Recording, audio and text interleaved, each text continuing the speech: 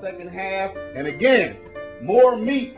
One of my sponsors is Moo and Oink, the biggest Chicago rib, chicken, French fry, everything. Oh, I'm coming.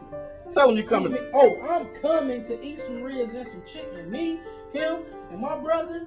It's over. Gonna put y'all out of business, dog. Mad Cow ain't got nothing on what we gonna do today. Man, DJ FINK, Club and TV, Jerod.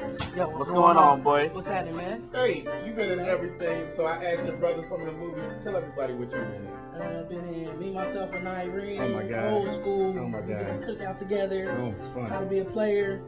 Bulworth, like he said. Moesha, Alpha Maddie, The News.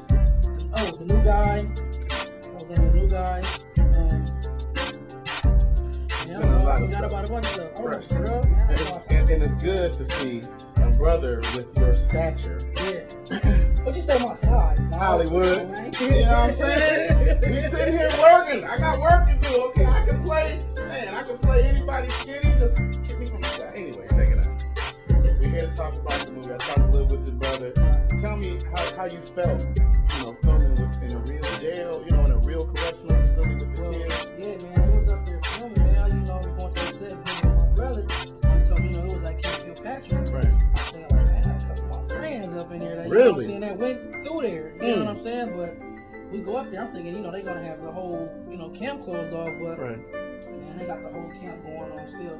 You see all the kids and stuff like that, you know what I'm saying? Some of them going hard at us, you know what I'm saying? Like, some like flashing their signs on us or something like that. But for the most part, it was all love when they see me and my brother, you know what I'm saying? They was like, oh, that's the two dudes from the movies or whatever. You know, fat boys from the movies, how to be a player. They're twins.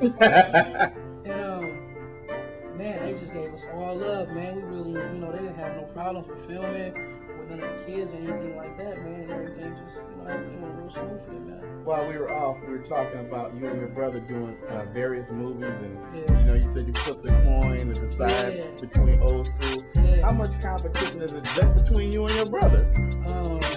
Actually, I don't really look at him as competition because I'm better than him. Oh, so nah, it's not like that. It's like when we go audition for the same part, you know what I'm saying? Before we even leave the house, we go, yo, hope one of us get it. You know what I'm saying? Straight up. Because it's still money for the family. It's going to be money for either one of us anyway. So it don't matter because we share just about everything we get anyway. You know what I'm saying? So I'm scared to ask about women, but go ahead. Oh. So tell me, we talked about what you've done in the past and what's going on right now. Tell me some of the future projects you guys got coming out. Because I heard you guys got a movie. You wrote a movie? Man, we writing movies right now. Wrote a couple of movies. Trying to get a production deal. We just trying to stay in there, man. You know what I'm saying? I just finished a film called Senior Skip Day. Actually, we both were in it. Okay. I was in it, and he did a cameo in it. All right.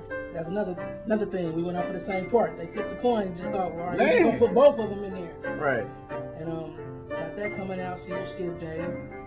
Trying to get a production deal right now. We writing in. I'm trying to get into, behind the cameras and everything right now. Okay, well, look, you got thousands of fans, millions of fans looking up to you and your brother. If you had an opportunity right now to talk to somebody who's having a hard time, a youth, maybe going down the road that they shouldn't be on, what would you tell them?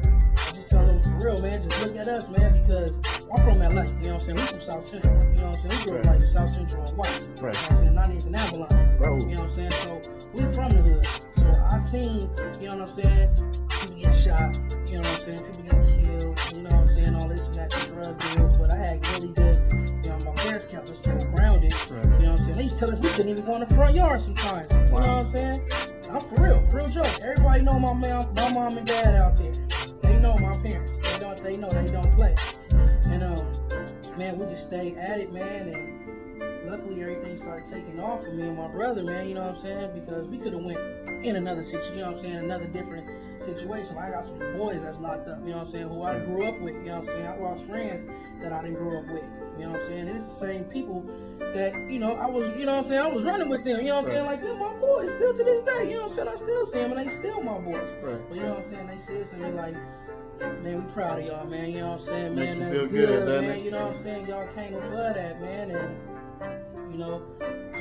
just try to keep a good head about everything, man. Just try not to get washed up in that BS, man, and Well, it seems like your parents, you need to go home and hug them tonight because they raised two fine gentlemen. I wish you guys continued success in everything you do.